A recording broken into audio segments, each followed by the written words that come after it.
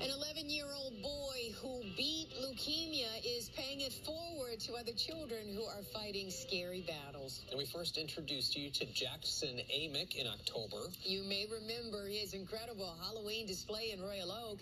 Jackson and his family collected nearly $3,000 to buy chemo shirts for the pediatric patients at Beaumont and Children's Hospital. They dropped off the donations today with some gratitude from Santa and Mrs. Claus. This is wonderful to see that somebody his age came up with a thought for someone else beside himself. Thank you, Jackson. You're welcome. And we wish you a Merry Christmas. Merry Christmas indeed. The shirts zip down from the collar, so this way patients don't have to take off their shirts for doctors to access their port for treatment.